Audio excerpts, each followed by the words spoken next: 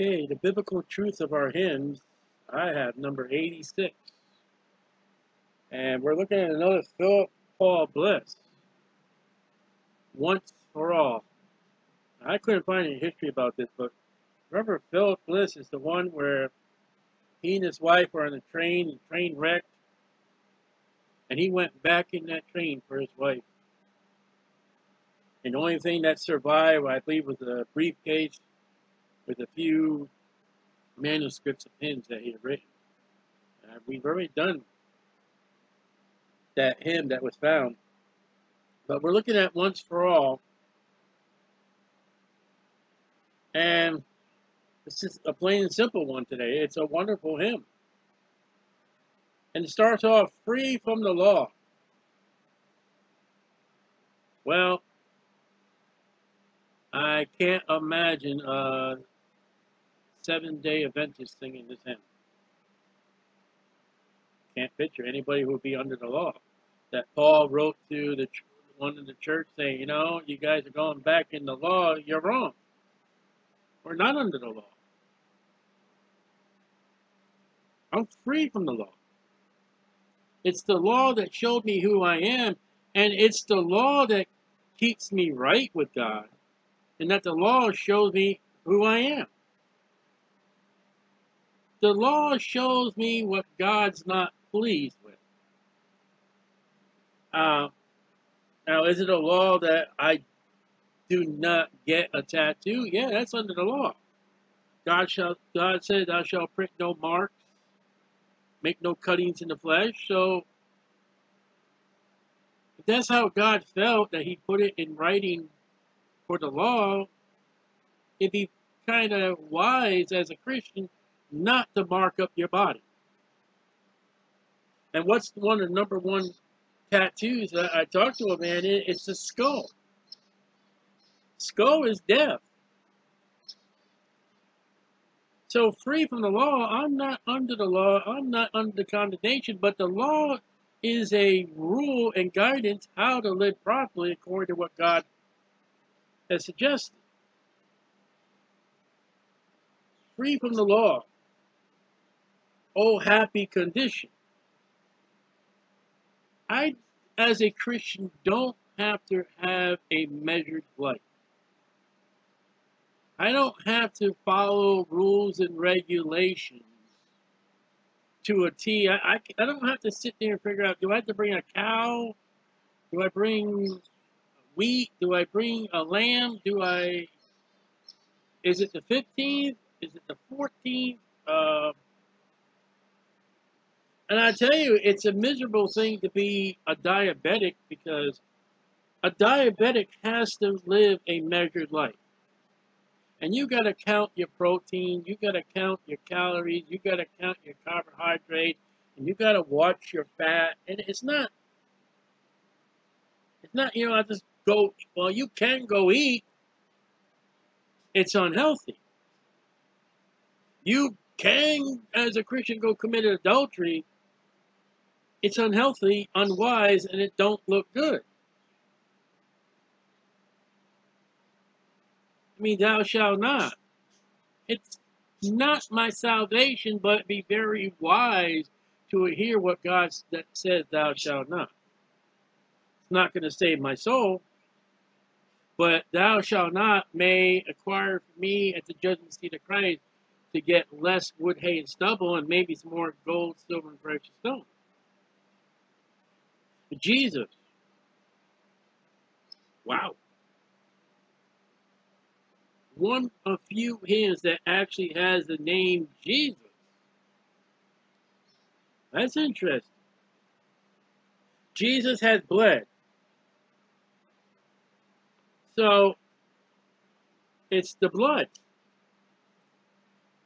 It's the blood that saves our soul. Not the law. And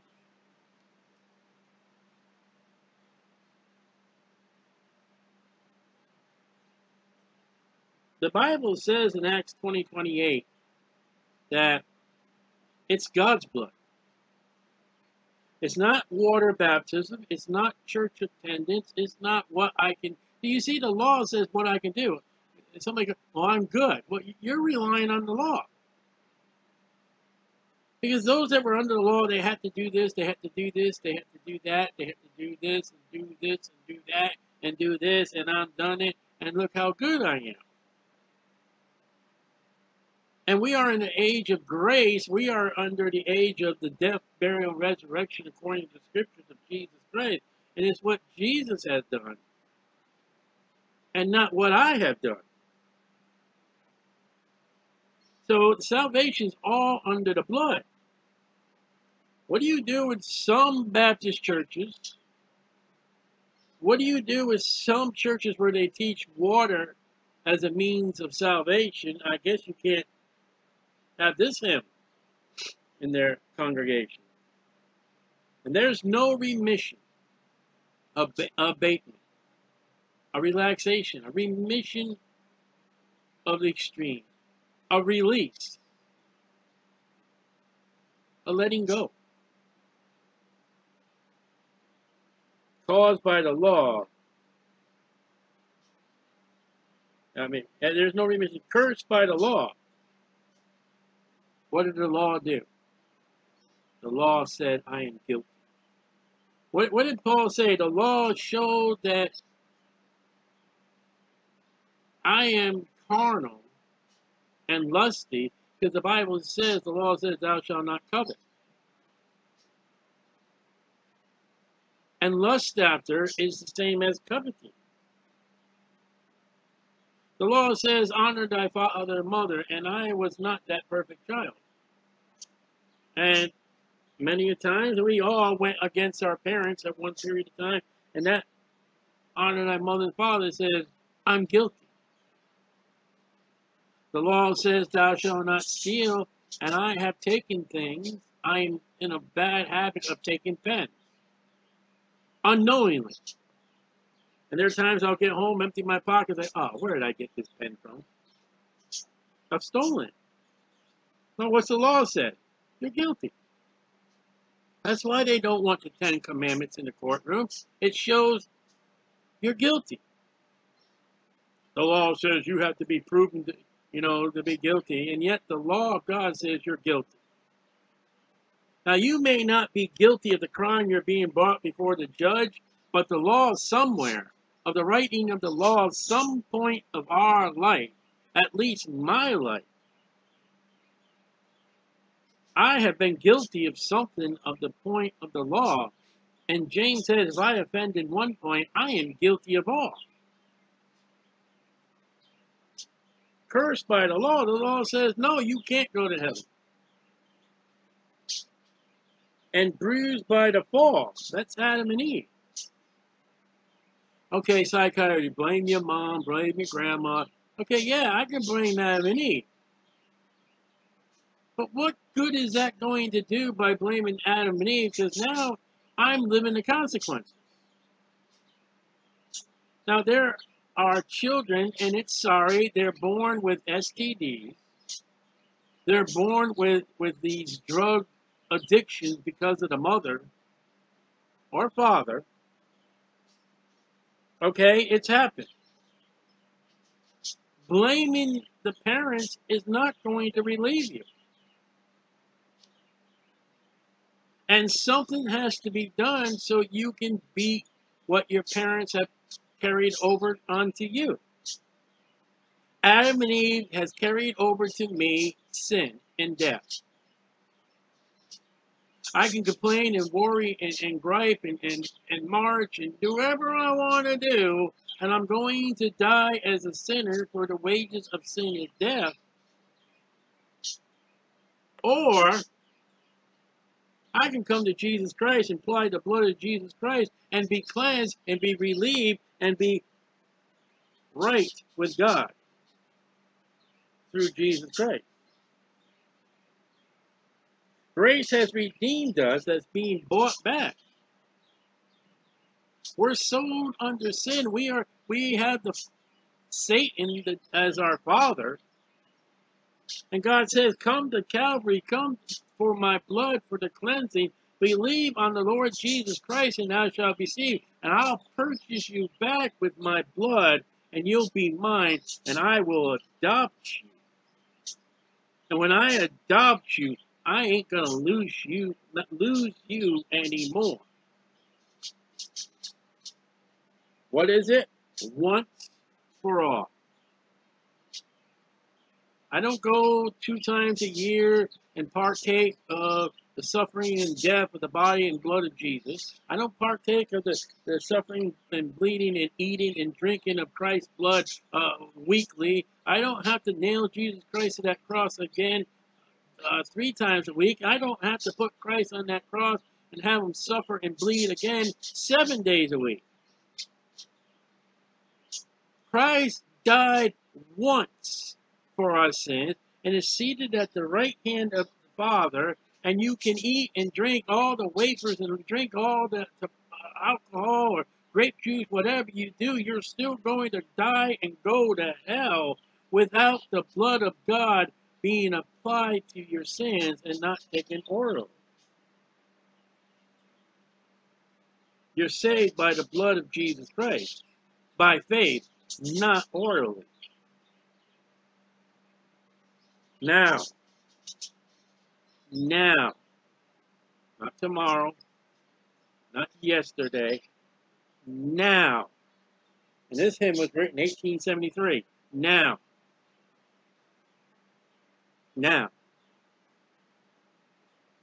We live for the now. I can't do anything about yesterday.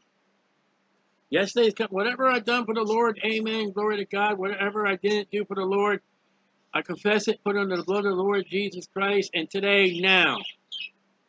Well, tomorrow. There is no tomorrow.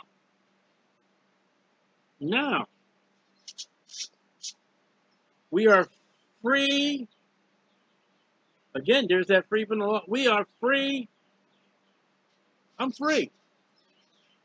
I have been spiritually circumcised by the death, burial, and by the death, burial, and resurrection of Jesus Christ, according to the Scriptures. This flesh may sin. This flesh, if the Lord tarries, is going to go in a graveyard. But my soul is God's soul. It's free. It does not get soiled. It stays clean. I am free to say, Lord, I don't want to sin. And I am free also to say, Lord God, I don't care what you think. I don't care what you wrote. I'm going to do it, and nothing's going to stop me.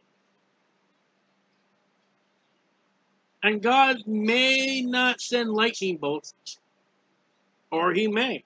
God may not chasten, or he may. I'm free. And what did salvation cost me? Absolutely nothing. What do I need to open up my purse when I get to the gates of heaven? Nothing.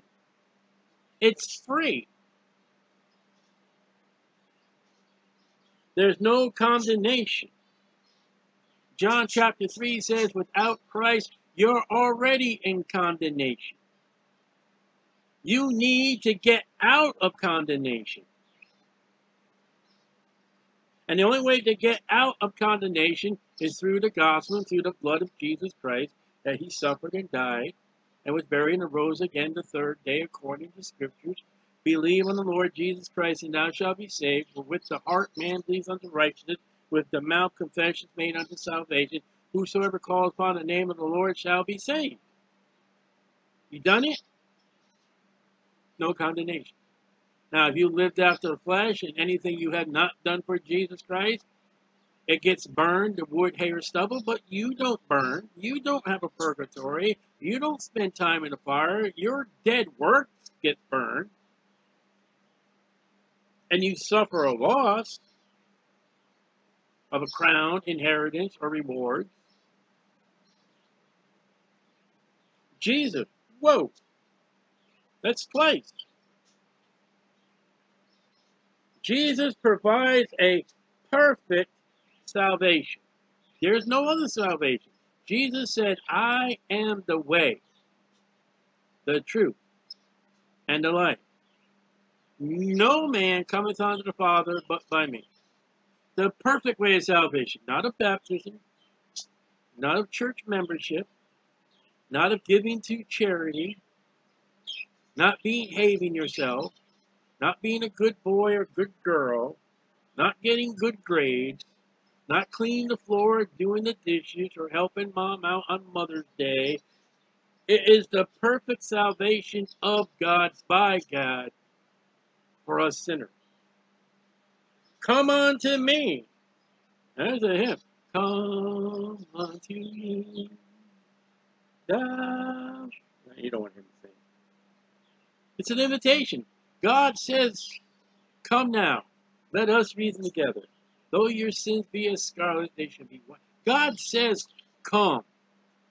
God says to the Christian, go preach the gospel. And God says to the sinner, unrepented, come. Oh, hear his sweet call. When you hear that preacher, when you hear that co-worker, when you hear your brother, when you hear your cousin, when you hear them have an open Bible and they're telling you about Jesus, they don't hate you. They love you and they have a sweet message. Now, the message of VBS and the message of, let's go watch this movie at church or come, anything but the gospel. Anything but the gospel is poison and not sweet. Say this prayer is a poison. You'll be fine. It'll work out is a poison. Come, do this is a poison. Jesus Christ suffered and died according to the scriptures, was buried and rose again according to the scriptures 3 days and 3 nights. And if you put your faith and trust in Jesus Christ alone, for by grace are you saved through faith and not of yourselves, it's a gift of God. That is sweet. That's nature sweet. That's God sweet. Come! And he saves us once for all. After I got saved April 21st, 1987, I did not need to get resaved. I did not need to be reborn again. I did not need to do it again. Now, what happens, Sally, after you were saved and you sinned? I mean, you still sin. Yeah, I sin. But what do you do? If we confess our sins, he's faithful enough. He's faithful and just to forgive us our sins and to cleanse us from all righteousness. As a saved child of God, when I sin, I say, Lord God, I'm sorry.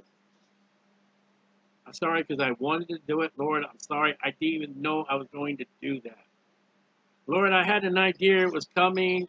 I fought it, and it won. Lord, I desired. I gave it a little effort, but I did it, Lord. We confess our sins. We don't get born again and again. I'm already in the family of God. Children of God, there it is. By the blood of Jesus Christ. By the indwelling Holy Spirit. That only comes to those who are saved. Oh, glorious calling. Come. Surely his grace will keep us from falling. You know what? You're not going to fall as a Christian.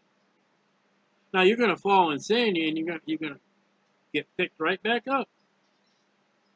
And if you stay down in the ground, when you die, you're going to be still absent from the body and present with the Lord.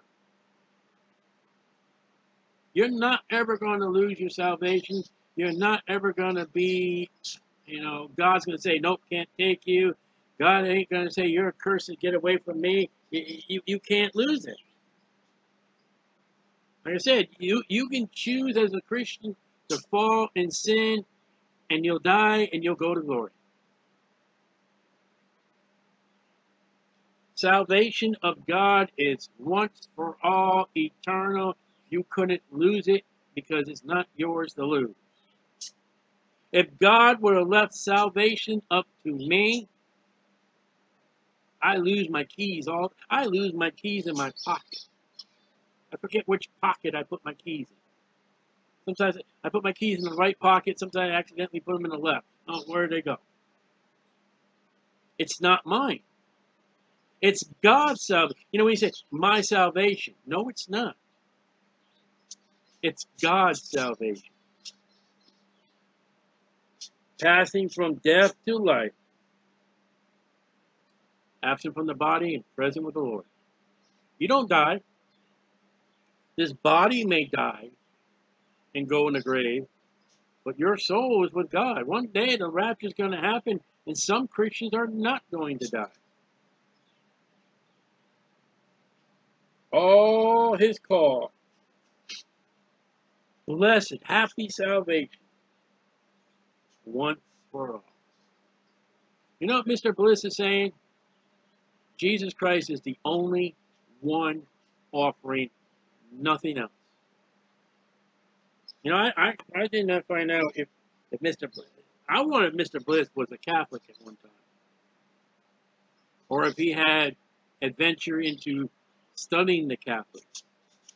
Because the Catholics say the Mass is salvation over and over and over again. The Catholics say we're crucifying Jesus Christ and we're going to make this wafer into the body. We're going to make this booze into the blood of Jesus Christ. Every time the priest raises up and says his hocus pocus and fee fi fo fum and his magic with the boondoggles cup, boom!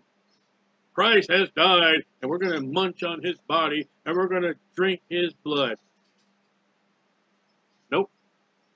Once for all. That's what Hebrews says. That's why Hebrews has been footnoted, erased from Catholic Bibles. Because there are places in Hebrews that says once. Sat down once. Well, we don't like that. Because if our Catholic parishioners see that it's just once, they won't come to Mass. Stay away from Mass. Come to Calvary and do it once for all. Once for all. O sinner, receive it. Salvation can't be done by your wife. Salvation can't be done by your mother. Your brother can't get saved for you. Your pastor can't do it for you. Your priest can't do it for you. You have to come. Once for all. You didn't get it. Oh, brother, believe it. Believe on the Lord Jesus Christ. For with the heart man believeth unto salvation. For God so loved the world that whosoever believeth. Believe. Cling to the cross.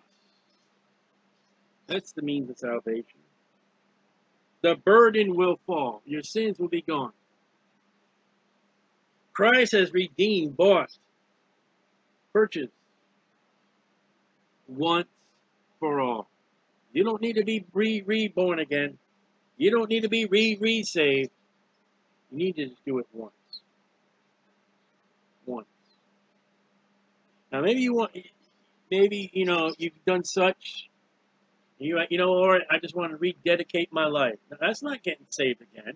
Rededicate. I mean, there may be people who got saved as a young child. And they've grown up and they say, you know, Lord, I received Christ, I'll say 6 years old. And I put my faith, you know, Jesus, I'm a teenager now. I'm almost a teenager. I'm a young adult.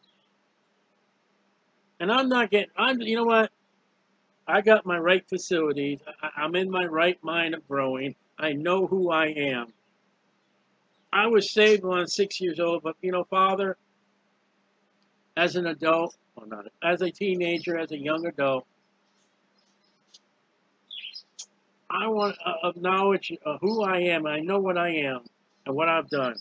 You know, Lord, I just want to confess my sins, and I just want to get it right with you.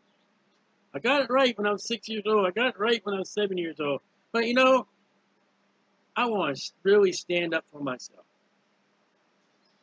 And I want to proclaim from my mouth, hey, I want to walk with you. I didn't want to go to hell when I was 6 years old. I didn't want to go to hell when I was 7 years old. I didn't want to go to hell when I was 8 years old. And now I'm 13, now I'm 17, now I'm 20. You know, Lord, I want to walk with you. I want to walk under my own intentions for and of you. I'm not getting saved again. I just want to give you my life. That's what that is. That's not being re-saved. It's just, you know what, Lord? I know what I'm doing. Glory to God.